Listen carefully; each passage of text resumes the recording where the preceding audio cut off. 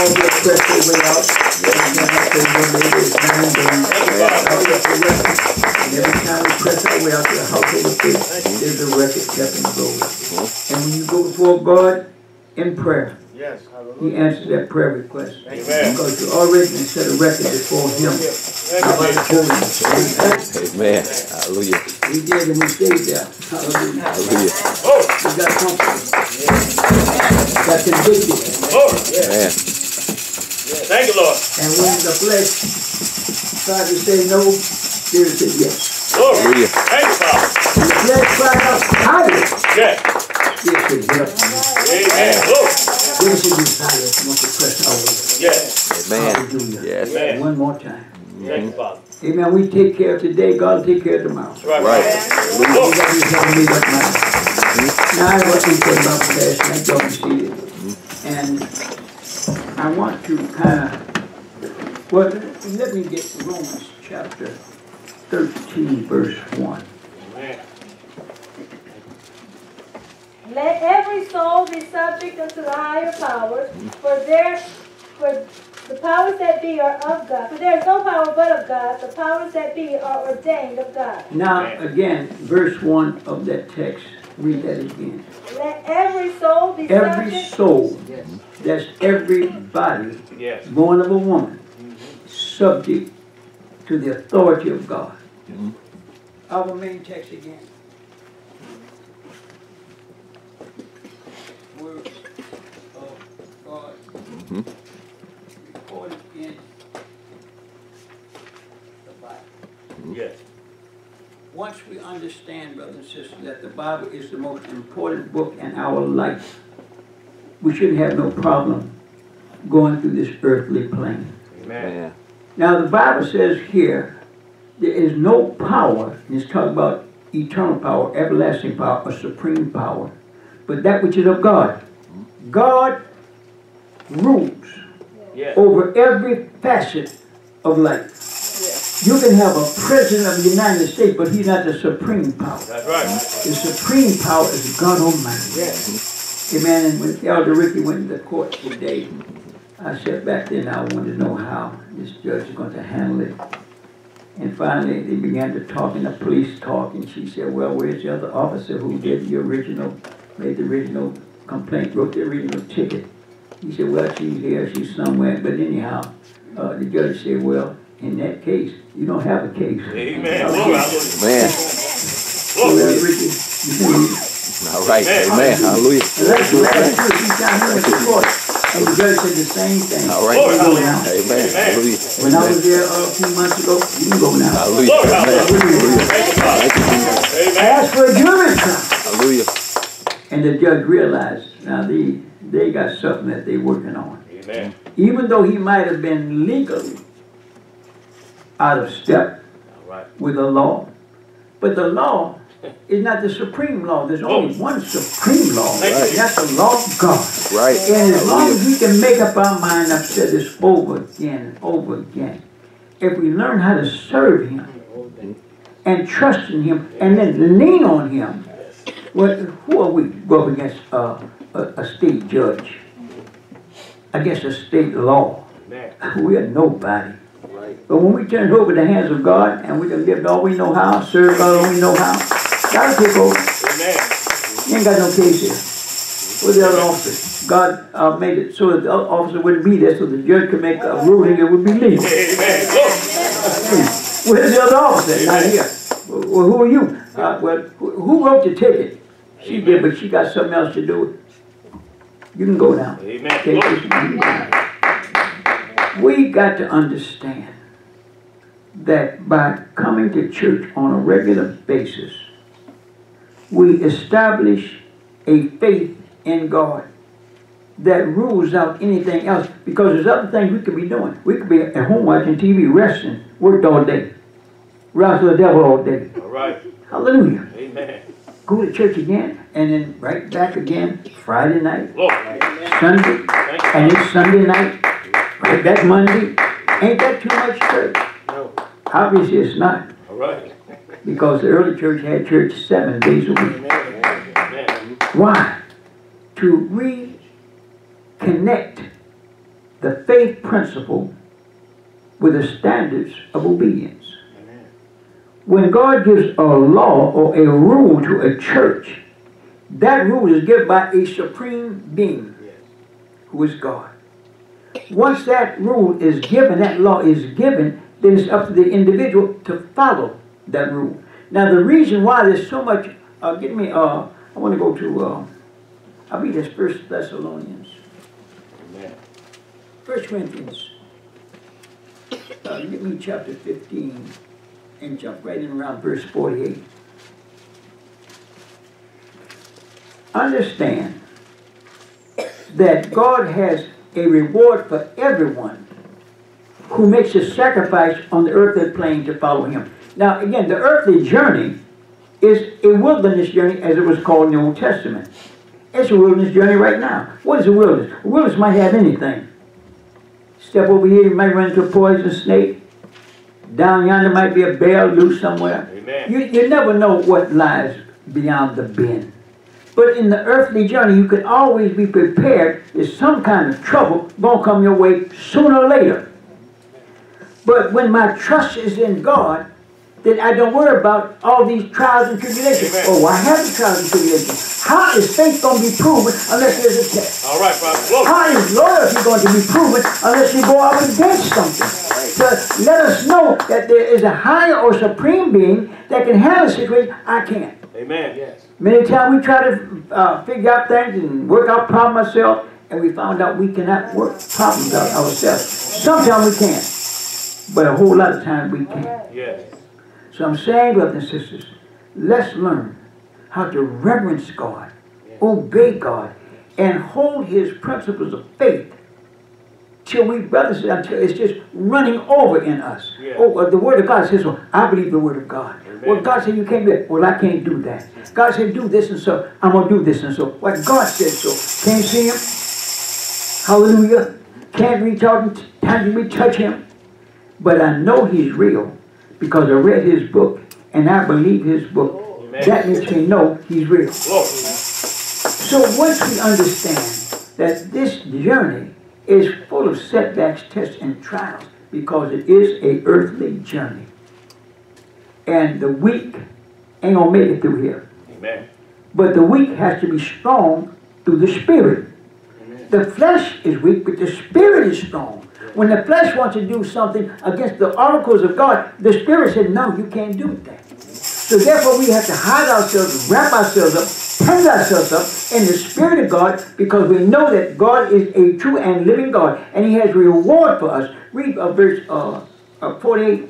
Well, 1 Corinthians 15:48. As is the earthy, such are they also that are earthy, and as is the heavenly, such are they also that are heavenly. And as we have borne the image of the earthy, we shall also bear the image of the heavenly.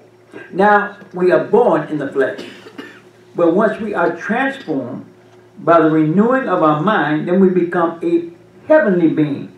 Not in the overall context, because we can't make that transition until we die and the judgment throne. Then we become a heavenly being. But we are spiritually a heavenly being right now because we have the Spirit of God within.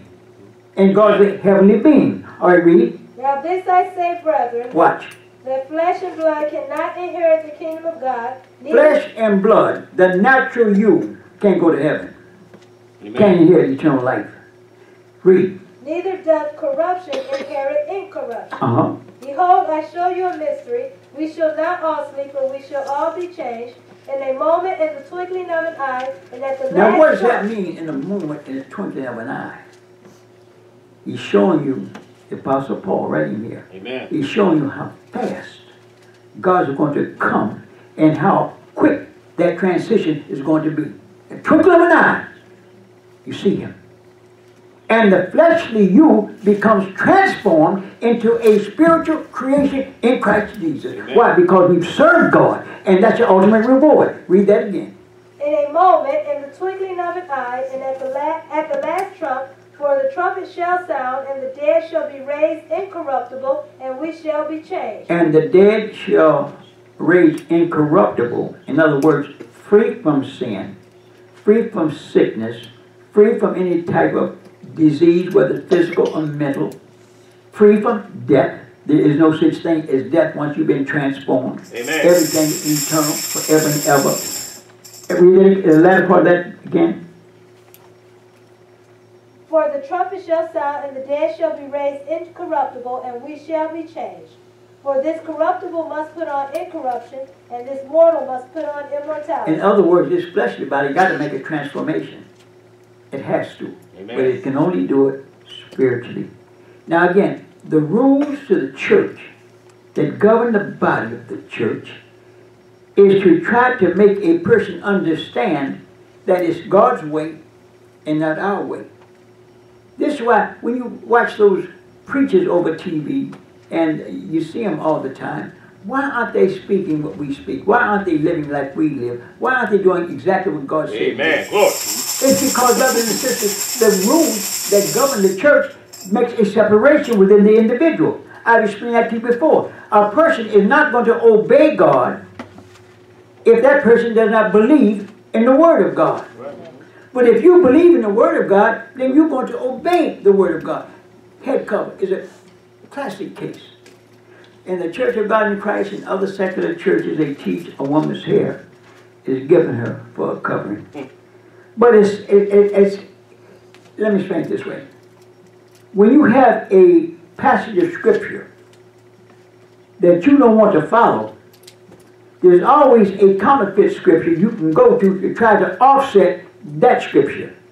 So they went on and say, well, a woman's hair is given her for a covering, but does the Bible say that? But the Bible is using that as a parable. It's using it as some kind of a form of semblance, but it doesn't literally mean that. The same is in, go ye therefore and teach all nations, baptize them in the name of the Father, Son, and Holy Ghost. Does it actually say that? It actually says that, but it does actually mean that. It does not mean that in its proper division. Yes. So what the parable that is set up a woman's hair is given her for a covering does not, it is used a natural example for a spiritual truth.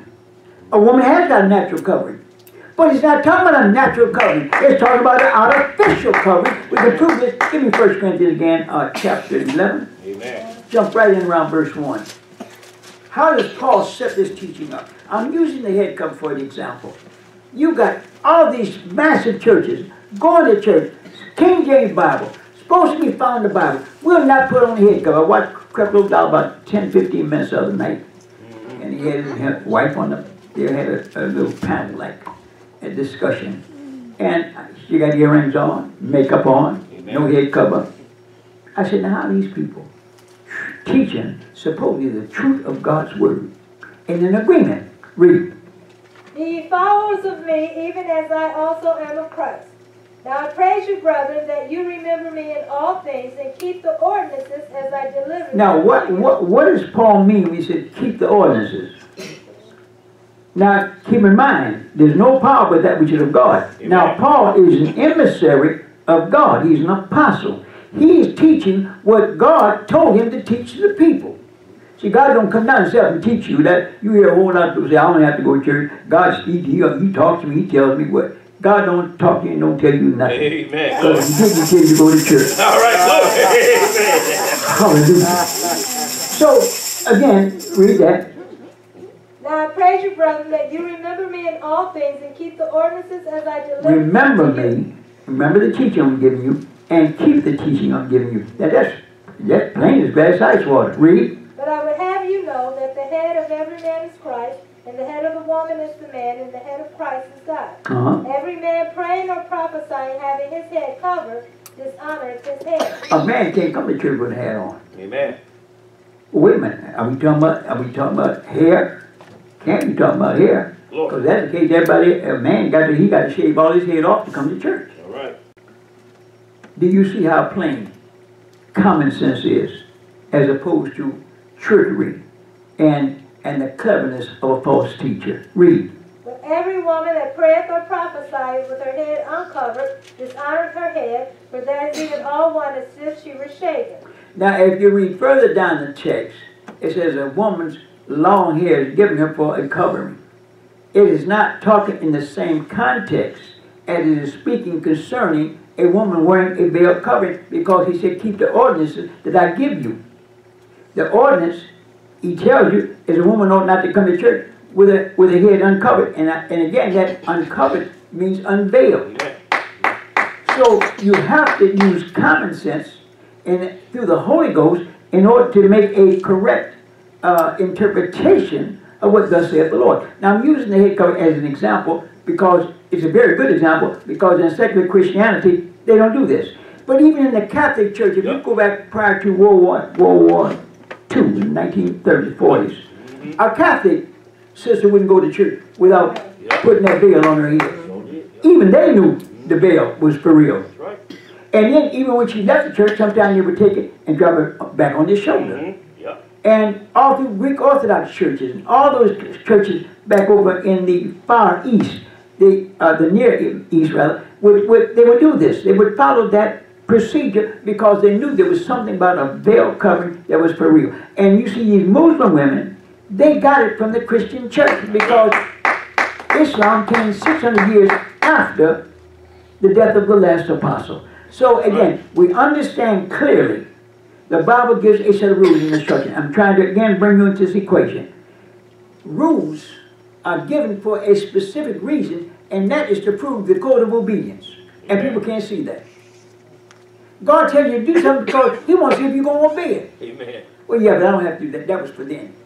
Oh, that's for, they don't do that now today. No, they don't do that. I was talking to a bishop in the PAW. And I said, well, I noticed some of the churches now wear earrings and some don't. What is the problem? He said, oh, we used to teach against earrings, but we don't do that no more. But the church I came out of didn't. He was in the PAW. But this bishop in the PAW, he said, we don't teach that no more. He don't teach it. And a lot of churches don't teach it. A lot of churches don't teach the head cover. But does that make it right? No, it's still wrong. Why? God said so. Amen. We've got to come together and have a perfect understanding that it's God's way or no way. There is no power on earth or in heaven but that which is ordained of God. Amen. And if God explained it, expressed it, look at separation. Come out from among them and be ye separate, saith the Lord. And then I will receive you and be a father unto you. What if you don't come out from amongst them and be separate? He's not going to receive you. He can't be a father to you. What? Again, obedience. Obedience is the key to eternal life with God. And I'm saying this for a reason. When Solomon was confronted by God to remove himself from them heathen women that he loves so much, well, you mean to tell me, Solomon, you love him more than God? He must have. Hallelujah. All right. And God loved him so much, he didn't send a message. He came himself and warned Solomon twice. No, this leave. He still wouldn't do it. Sometimes custom can get into you so strong. I see this all the time, and I think I've commented on this in times past, about having a clinic and special funds set up for drug addicts. Amen. It's one of the most comical things that you ever think about. You paying a whole lot of money for somebody not to use drugs. All right. Why do you think they use drugs? Anybody know? Because they want to. All right. Amen. Why do you think they don't stop? They don't want to. But it's ruining their health.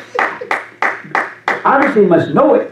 Because look at their health. It ruins their lifestyle, their family situation, ruins their marriage, get fired from their job because of drugs. You think you don't know it? Yep. Well, why do they still use drugs? Well, if you're that big a fool and you still want to use drugs, go ahead. Right. You grown.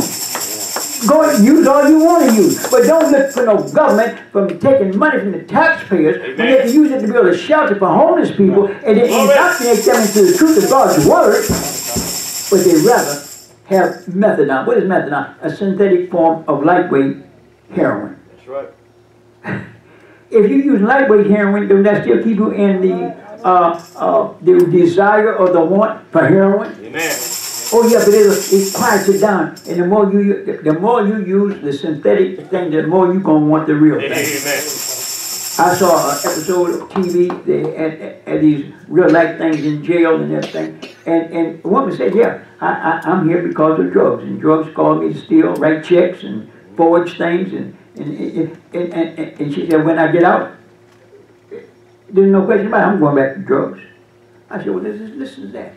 Of course, if I was the judge, she would never get out. Amen. Then you let her out and let her go back to drugs so she can come right on back to you. But there's something wrong when a person wants to help somebody who don't want to help themselves. Amen. Alcoholic, well, why don't you stop drinking if you see what it's doing to your life? Well, I tried to stop and I couldn't. Please. People smoke cigarettes. I'm trying to stop, but I just can't. Look like I can go 2 or 3 weeks. If you go 2 or 3 days, you can stop. Amen. Why don't they? Again, you come right back to case scenario. Now, I'm bringing this into a composite because I want you to understand why people do not obey the Word of God. They don't obey the Word of God because it does not agree with what they think it ought to be. So therefore, they don't want to do it. They don't do it. Yep. What? Wear a head cover? Like them people in True Light? Yes. Amen. No, I'm not going to go to that church. Fine. You don't have to. That's your choice. All right. That's what he said. And why did God set it up? To prove within the individual a for realness. God said in, give me is that Deuteronomy 30th chapter, right around verse 18. See, I have set before you. Amen. See, I have set before thee this day life and good and death and evil. Now this day is the day you hear the teaching. Read again. See, I have set before thee this day life and good and death and evil. Death and evil, life and good. And that I command thee this day to love the Lord thy God, to walk in his ways and to keep his commandments. Not only to love the Lord thy God, but to walk in his ways. How do you walk in his ways? Through instruction. Amen. You don't know how to do it, but the Bible tells you how to do it. Is that plain? Read. And to keep his commandments and his statutes and his judgments, that thou mayest live and multiply, and the Lord thy God shall bless thee in the land whither thou goest to possess Now, it. God said if you keep his commandments, he's going to bless you in this land or on this journey. God will bless us above measure if we can understand that there's a difference between right and wrong, and God has made that difference, and we have to follow that difference. Whether nobody else wants to or not, we have to. God has set True Light apart for a specific reason. We are the guiding light for the rest of the world, and we've got to understand that. If you think I'm lying, you just watch some of these ministries that come on. Just compare notes. Amen. Don't get involved with these fast-talking con artists now. That's right. Amen. Hilton, one of the greatest con artists ever lived, retired down in Florida with all that money he stole from people. But one day he got to give an account. Amen. We all have to give an account. This is why back over 1 Thessalonians, chapter, what is that, 15? I'll pick up right where you left off. So when this corruptible shall have put on incorruption, and this mortal shall have put on immortality, then shall be brought to pass the same that is written, death is swallowed up in victory. Yes. O death, where is thy sting? O grave, where is thy victory? Death has no place in the kingdom of God. We are transformed. We don't literally, in a spiritual sense, die. Amen. The flesh, you dies. But we are not in the flesh. Is that what Paul said in the Roman letter? Yes. We're in the spirit. Right. If so that the Spirit of God dwell in you now, if any man have not the Spirit of God, he's none of his. That flesh, that person is going to die. But we will never die because we are spiritual beings in a human body. The human body will die. But when the trump of God sounds, we're going to be caught up in the air. There to be with the Lord and bound us forever. Hallelujah. There is a heavenly reward. But preachers don't talk too much about it because then they got to mention about hell. And they don't want to talk about it. They don't even talk about hell no more. Like it don't even exist. Well, it exists. Not only here, but it's after hell. Because some of us are literally going through hell right now on the job. But it's not nothing compared to an eternal unrest, eternal torment and torture forever and ever. Brothers and sisters, it would be something if it said, well, I send you to 20 million years. at least you got a light at the end of the tunnel. Amen. I can't wait till my 20 million years is up. But forever and ever, ain't no end to 20 years, 20 million years. It's forever and ever. Who but a fool will want to go that way? Amen. No, I make my choice. I'm going to serve God. Amen. But if you serve Him, again, the Bible gives us a set of rules, and we have to follow it. Again, coming back to be separate. Yes. We have to be separate. Amen. Because God instructed us to. Amen. We can't love relatives more than we love God. Now watch where I'm going. If I love God, and He said come out and be separate and touch not, then I can't have a ongoing type of relationship with them to the extent where it's going to corrupt my thinking and my emotional stability with God. Now, watch. If I'm around a loved one who do not go to church on a 24-hour basis, see them every day, talk to them every day, something's going to be said that is not, I would say, as a positive for your church. Amen. Watch and see. They're going to say something about your church. Amen. Do you still go there? Yeah, I still go there. And they're going to get on the phone soon as they get talking to you, and they're going to call another brother who don't go to church. Say, it ain't going to be long.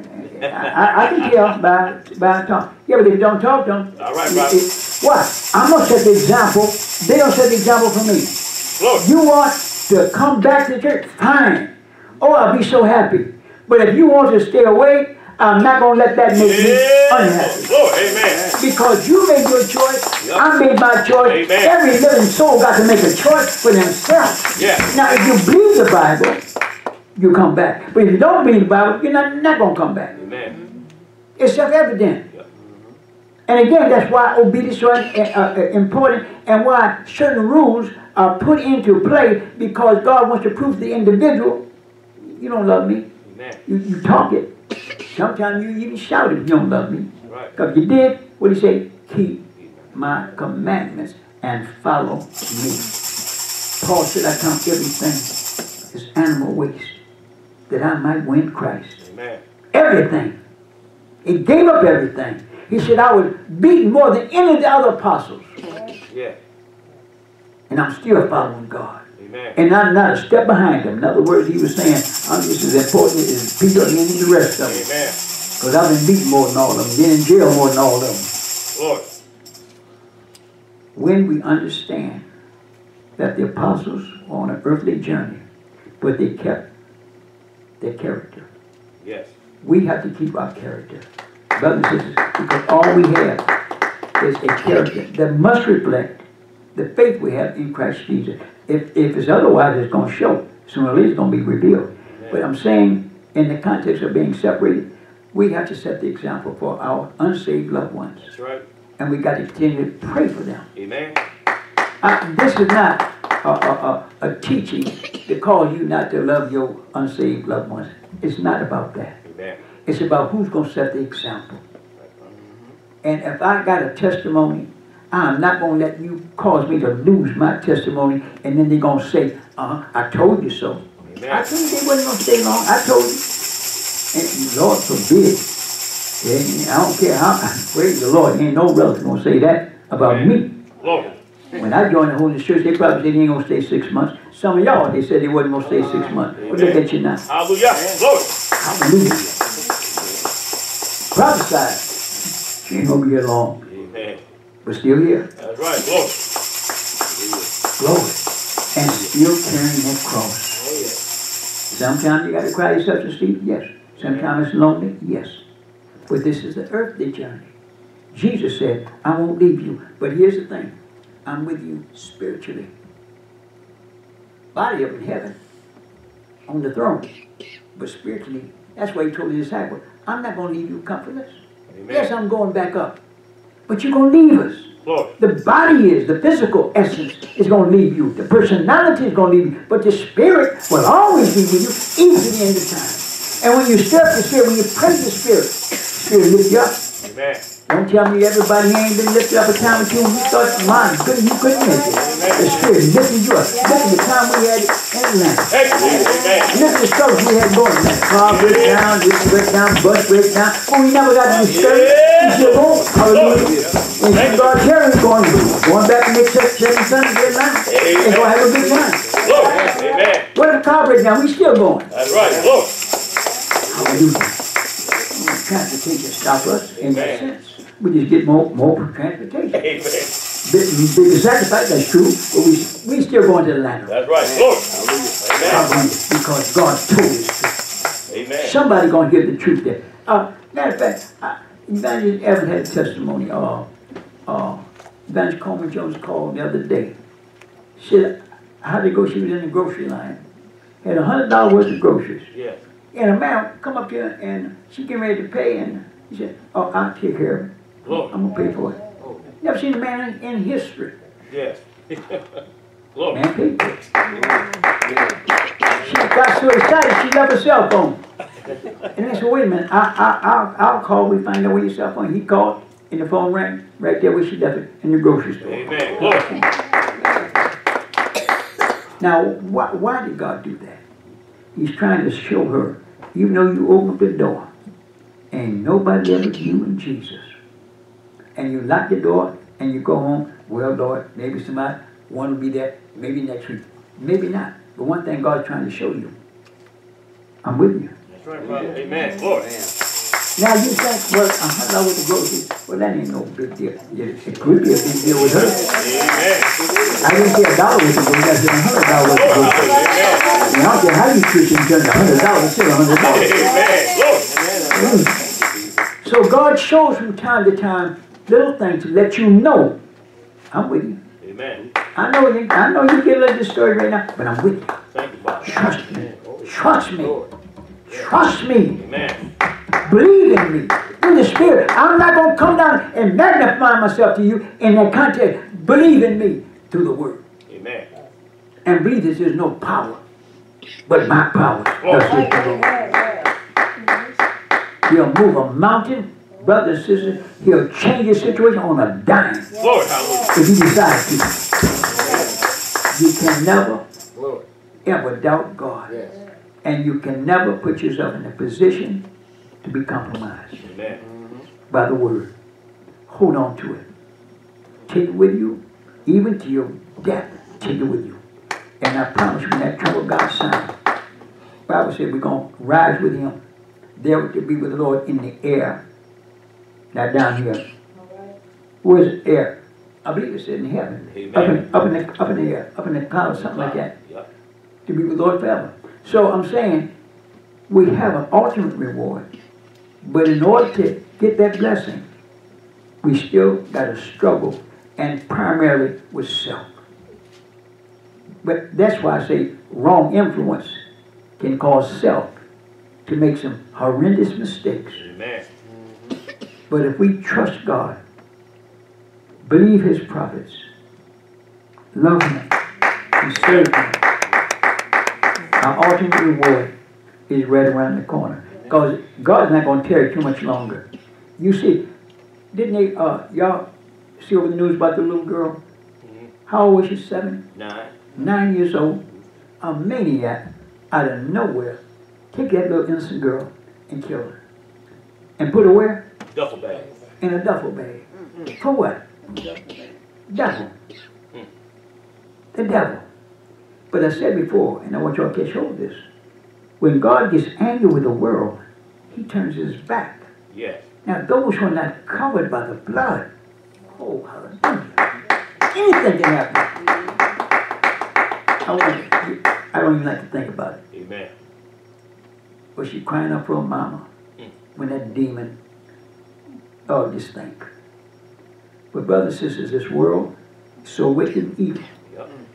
And the evil it gets, and the wicked it gets, God draws farther away from the world. That's why I say we're the only strength left that can keep this thing together until the time God calls His final solution and His final act. Amen. And then He's going to come Glory. But until then, we got a job to do. Let's do our job. Amen. And let's do it with joy Glory. and with happiness. And not look at what could be or what could have happened or how come this and how come that. Let's not question God. Amen. We're not qualified to question Him. But He made us qualified to serve Him. Amen. Thank God for the Bible class tonight. Glory. Hallelujah. Amen. Hide the word in your heart. Let us have some closing words by Elder Kenya.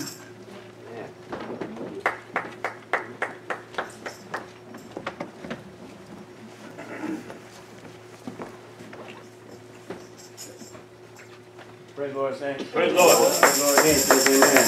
I'd like to give all praise, honor, and glory down. My own name is Jesus. The one true God, according to the scriptures.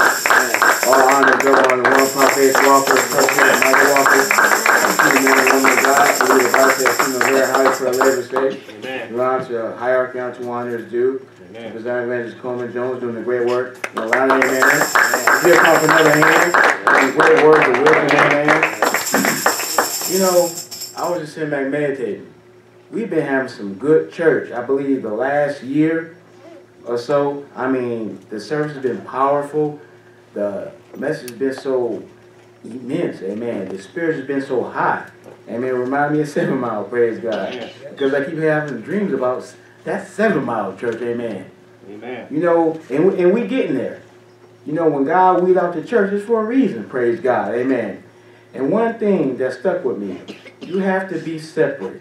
You have to set the example, amen. We just not anybody. We chosen, amen. God knew us before we ever entered into our mother's womb for this day. Like He said to Ruth, you've been chosen for a time such as this, amen. So I thank God for being an elder, amen. I thank God for all the tests and trials that I've been through. And He always brought me out every single one. Why? One, because I believe in His word. And two, I believe in this great man right here. Amen. Hallelujah. Praise God. Know that we are a peculiar people. Amen. Know that we are a royal priesthood. Amen. And if a person loves you so much, where they at? Amen. They be in church. You pray for your unsaved loved ones. But don't let them influence you. Amen. We are the guiding light. The Bible said we the beacon of light. Amen. Praise God. Amen. And y'all know my situation. Y'all know my story. But I learned to carry my cross. And God going to open up a door for everyone here. Amen. From the prophet to the back of the pew. Amen. Amen. Person say they love you. If you love me, why'd you leave? Where you at? Are you invisible? Amen. Are you an invisible woman? Praise God. This ain't no Marvel Comics. Amen. This is real. Praise God. I don't want to hear it, amen. I've been in this race too long, amen. Praise God. I'm not no feminine, praise God. You can't come to me with that foolishness, amen. I thank God for being for real, amen. Praise God. I thank God for the men of God, amen. I thank God for my brothers and sisters, amen. I thank God for my little daughter, amen. Raising her up in holiness, praise God. I thank God for all the doors He's about to open, amen. I thank God for True Light Church, amen. I thank God for the Spirit of God that dwells down inside, amen. One day, praise God, we got to go somewhere, amen. Hallelujah. Don't go to hell and you've been through this great ministry, amen. Praise God. Whatever you have to do it with a smile, amen. Don't do it begrudgingly, amen. Praise God, hallelujah. We're to build the kingdom up, not tear the kingdom down. That's what those rejects did. But now them rejects gone, amen. And yet, more will leave. But God's going to have a church, amen. So make up your mind that we're going to build up that wall that Nehemiah talked about and prophesied about. I thank God. I thank God and praise God. I believe the word of God because He's going to work out the situations in my life and your life too. So pray for me as I pray for you. All right, everybody. Jesus. Lord, what? Lord, watch Between me and thee. between me and thee. While we're absent. While we absent. One from another. One from another. In Jesus' name. In Jesus' name. God be with you. Yes. God be with you. Yes. God be with you until we